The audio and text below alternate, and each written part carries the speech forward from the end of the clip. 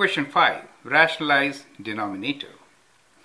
So here the given expression to us is 4 minus x over square root of x minus 2.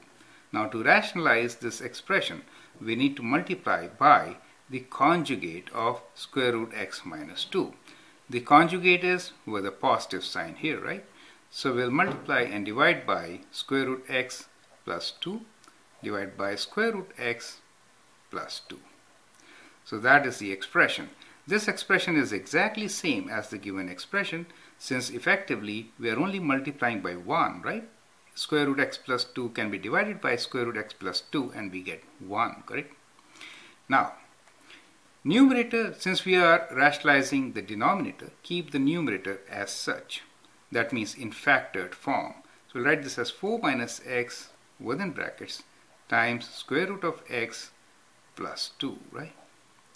And in the denominator, we get square root x minus 2 times square root x plus 2, which will be square root x square minus 2 square, that is x minus 4, right?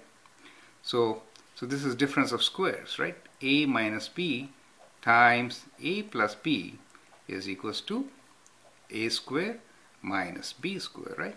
Square of square root x is x, right? That is why we get x here. Now you can see 4 minus x and x minus 4 have a common factor, right?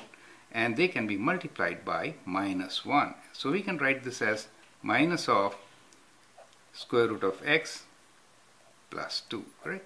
So that becomes our answer. So because we can write 4 minus x as equals to minus of x minus 4, correct? And so it gets divided with minus 1, right? So it is minus 1 times this, and therefore we get this as our answer, right? So that is the rationalized form of the given expression after rationalizing the denominator.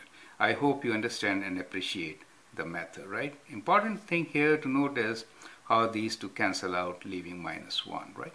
You may expand this and write minus square root x minus 2 also, right? So that becomes the final answer. Thank you.